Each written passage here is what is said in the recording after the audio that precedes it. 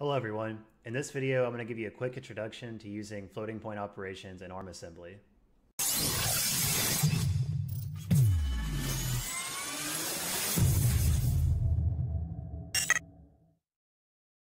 So in this example, we're going to be using our regular old GitHub repository, cmcmurrow/csc2312, and we're going to go in the examples directory and we're going to be looking at float.s. So float.s is just a very simple basic example of how you use floating point values, basically how you access the floating point unit on the ARM processor. So floating values or double values or scalars or whatever, the way that you use them is quite different than how you use regular integer operations with registers. So the floating point unit is a coprocessor. It's a separate processing unit that's within the CPU that handles specifically floating point operations. Now, the tricky part of this is that generally everything that we do on the processor, or the majority of the operations we do, involve regular old ARM registers. But when we use the floating point coprocessor, we actually have to move things between the regular ARM registers and the FPU registers. So the ARM processor has as I said, a coprocessor, and that's called the vector floating point unit. So we'll call it the VFP unit for short. So when I refer to a VFP register, I'm talking about the registers that exist on the floating point coprocessor. And when I refer to ARM registers, I'm referring to the registers that are the normal CPU registers that we've used up to this point, like R0 through R14. So one of the tricky things about using floating point, in addition to moving things around between the two different types of registers, is that our usual scanf and printf functions work a little bit differently. So for example, when we do a printf operation, we would use a %f formatting flag, but that value is going to expect actually a double value. So in the ARM floating point unit, in the VFP registers, there are single precision operations and double precision operations, where single precision operations are 32-bit and double precision are 64-bit. So the printf function will work with floating point operations, but when you do the %f flag, it expects a 64-bit value. So I'll show you how we deal with that here in a second. But basically, what you need to know about the overall layout of the floating point unit registers is that there are actually 4 banks of registers, and any of those registers at any given time can be either single or double precision. Now the trick is that a double precision register is actually occupying 2 registers worth of space, whereas a single precision register is occupying only 1 register worth of space. So there's a whole set of floating point operations that you can do that will actually access the floating point unit. They're similar to the regular ARM instructions that we have, but there's a special type of syntax, and generally what we're doing is putting a V in front of those. That's for vector floating point unit. So in other words, most of the regular old ARM integer operations are echoed on the floating point unit, but you put the V in front. Now another thing you just notice, and I'll step through the code more in depth here in a second, but you may notice, for example, this .f32 and then .f64.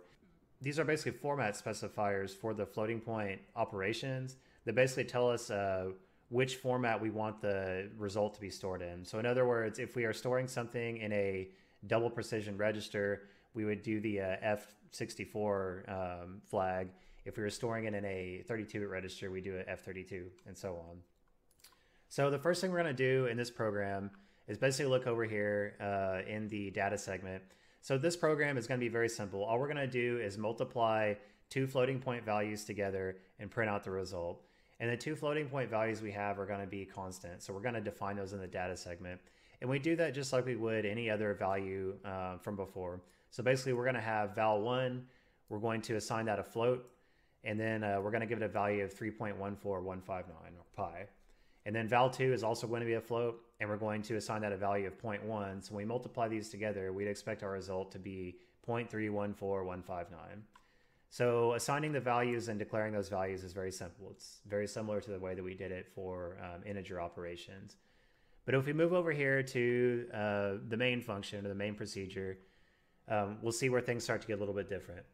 So when we do a load register, we're going to basically load the value the same way we did with single integer integer operations. So basically R0 is going to store the address of val1, and then we're going to do a load register to get that, and we're going to store that in a single precision register on the FPU. So this is where things get different. So the LDR instruction is the same. We're going to basically load the address of val1 into register 0 or R0. However, we're going to load whatever value is pointed to by R0 into the S register. That's a single precision register. So there's S registers and D registers on the floating point unit. So we want to load this into a single precision or 32-bit valued register in the floating point unit. And we're going to use the LDR instruction, but we're going to have the V in front. This tells it to use the floating point or a vector floating point version of that instruction. So what we're doing here, we do the load register.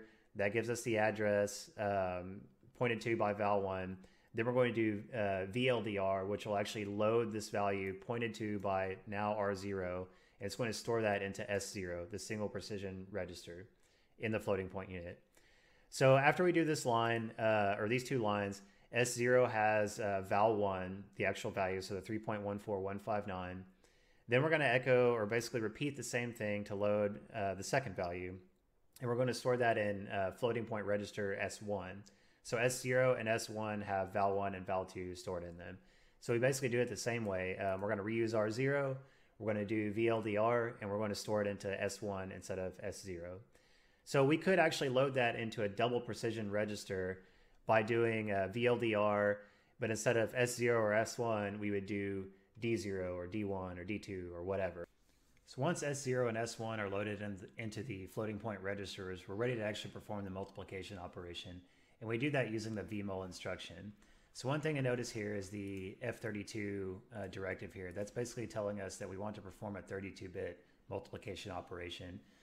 If instead of S0 and S1, we had D0 and D1 to store double precision values, we could do a .F64 operation in order to perform the 64-bit multiplication, but we're just going to stick with 32-bit.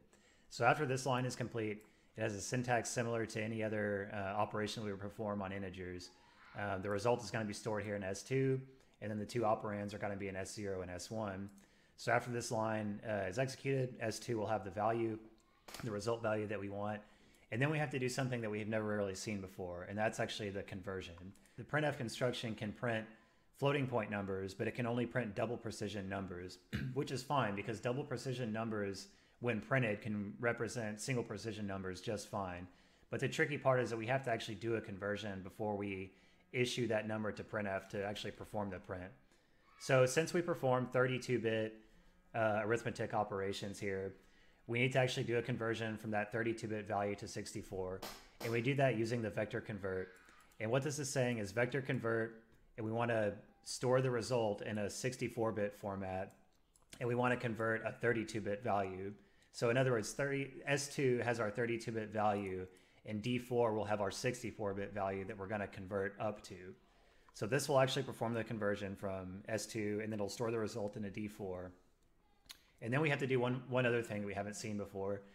The printf instruction expects 64-bit values when it prints a float, but it expects those to be in regular old ARM 32-bit registers. So we have to actually split that 64-bit value into two different 32-bit registers, regular ARM registers, not floating point registers. And that's what the vmove instruction will do. So vmove is a vector move. It works just like the regular move for ARM registers. So we could do vmove from, say, S0 to S1 or whatever. But we can also move from floating point registers into integer registers or regular ARM registers. So when we do vmove and then we give it R1, R2, and D4, we actually have two different destination registers, which is different than any instruction that we've studied up to this point. So R1 and R2 become destination integer registers, and then D4 is a 64-bit or two register wide floating point value that we actually want to split up. So this instruction will do the splitting and basically break it up into R1 and R2. At that point, R1 and R2 are arguments to printf, just like any other arguments would be when we use printf on integer operations. So in other words, if we had a formatting string that said something like %d, and then we called printf, it would populate the first %d with R1 and the second %d with R2. But if we have just a single %f, it's expecting that to be actually split amongst registers R1 or R2 or R2 or R3, depending on the order in which you give the instructions there. So in our formatting string that we're going to print, we have multiplication result equals %f. So this is our floating point formatting flag. And then when we do the vmove R1, R2, D4, that will split D4 into R1 and R2. Then when we call printf, it'll basically print that as one single 64-bit value. And then we branch to exit. So at this point, everything will have been printed, the result will have been computed, and everything will be good. So let's go ahead and run this example. So the example we're looking at was float.s. So I'll go ahead and compile or assemble, and then we will print the result. Since the first value was pi, 3.14159, and then we multiplied it by 0.1, we got 0.314159, which is correct. So I hope this example is useful. Floating point numbers are actually, they can get quite complicated. So in later videos, I'll start talking about some of the more advanced vector formats where you can actually do several different floating point operations at once for performance reasons. But this is just a very simple introduction to basically floating point operations and using the floating point unit. So like this video if it was helpful, subscribe, comment down below, and thank you, and I'll see you again.